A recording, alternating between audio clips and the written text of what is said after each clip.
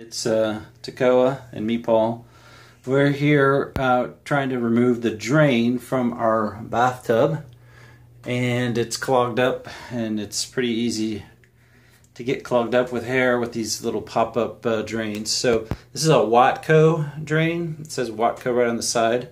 I don't know if we can get focused on there, but it's a Watco drain. And a lot of them have a little screw that you unscrew here and it releases it and you can pull the whole piece out. Others, you take the top off and you put a screwdriver in and you pull that out, pull the stem out, and that's how you get those out. And we looked at a lot of videos, couldn't figure out how to do it until we finally got lucky, I guess. We prayed. So this is what you need. You need a needle nose, a couple adjustables, and maybe a lock wrench.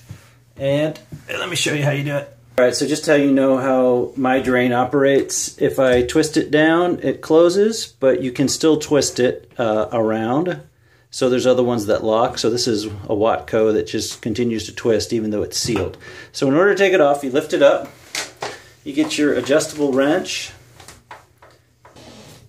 Alright, so once you've lifted it up, if you spin it around, there's a flat side. And so that doesn't really matter where it is, just put your adjustable wrench, mine's all the way up to 9/16, or if you have a 9/16 wrench, that'll work too. And just get it around the bottom until you find the flat side.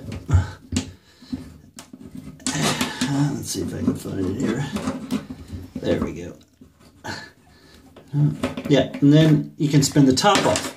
So most of the videos tell you that then there's a screw right here that you can unscrew it with. Well, fortunately with this one, there's no screw in the top nor in the side.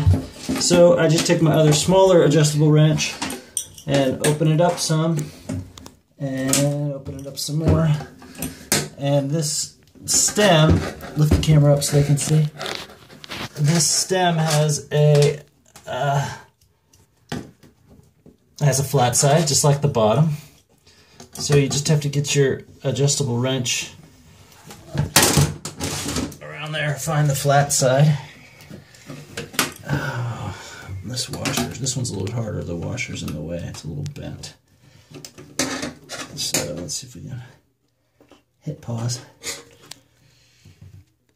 Alright, so I finally got the wrench underneath the washer there. So once you get it underneath and on the flat side, then you just have to turn the stem. There we go.